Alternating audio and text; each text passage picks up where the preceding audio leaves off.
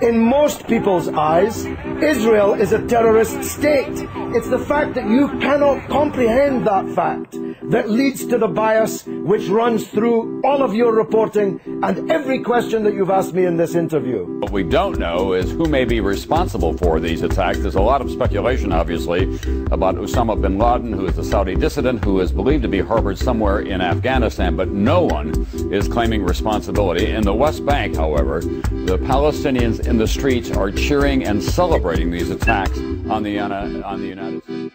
The Palestinians in the streets are cheering and celebrating these attacks.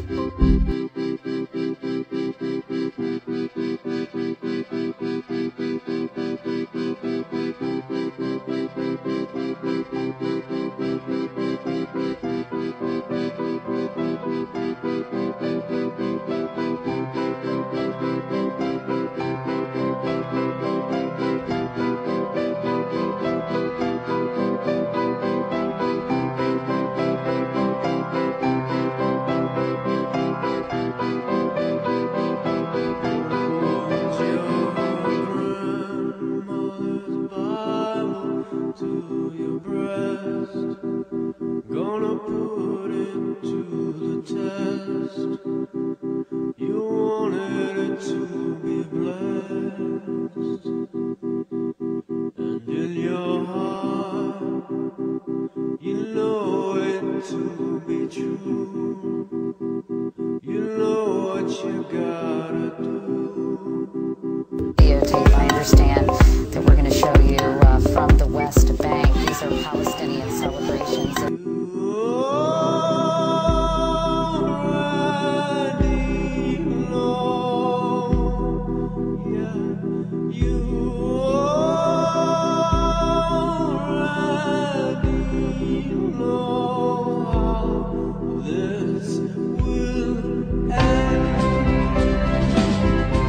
The Iraqi regime continues to possess and conceal some of the most lethal weapons ever devised. The main reason we went into Iraq at the time was we thought he had weapons of mass destruction. It turns out he didn't. I know it's in Texas, probably in Tennessee, that says, "Fool me once, shame on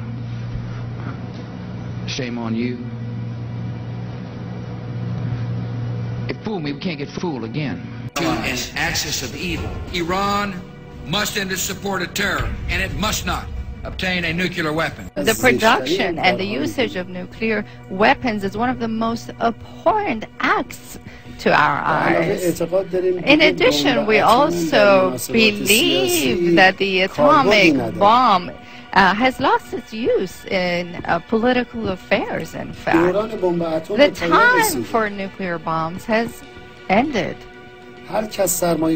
Whoever who invests in it is going the wrong way. Was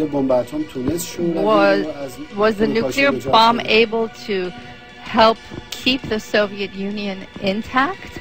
Iranians are moving forward with their nuclear program quicker than expected. The time for bombs of that nature has ended. It is a time of thought, a time for culture and reason to prevail. Iran continuing to defy the UN by refusing to answer questions about its nuclear program. The largest number of inspections in the history of the IAEA has been done with the country of Iran. No country in the world has cooperated with the agency as much as Iran has done. Do you believe there is a clandestine, secret nuclear weapons program right now underway in Iran?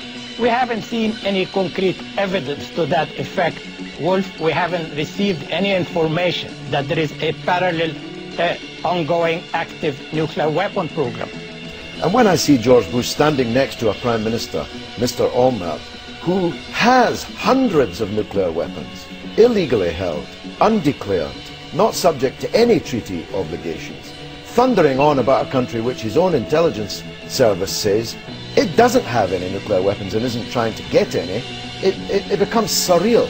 Iran is the central banker of international terrorism. One thing could we do? Could we start arming the anti-government groups inside Iran? Could their cars start blowing up? they have not found any documentation that would say that Iran has deviated from the peaceful path, or really those who are now developing the fourth and fifth generation of nuclear weapons and have historically, in fact, used the nuclear weapon. And I hope it's not going to take another 9/11 to wake us up. 9/11 with weapons of mass destruction.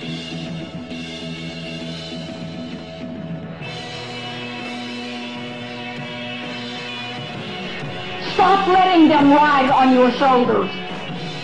Because when you come face to face with Maker, you are going to judge self on how many people you pulled away from their journey into oneness with God for your own selfish, greedy purposes.